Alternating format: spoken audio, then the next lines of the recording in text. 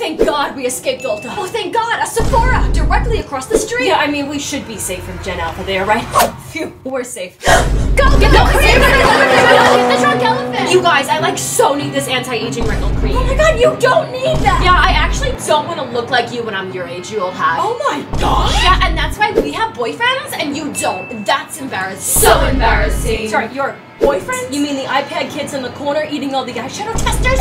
Yeah, not so fast, bitch. Oh no, a Sephora employee. Yeah, do you even know anything about makeup? I'm 10 and I literally know more than you. Yeah, she's 10. So your total comes out to 25,200,000, but you don't have that kind of money, do you? No, unlike you, I can actually afford it. Mom, pay up. No.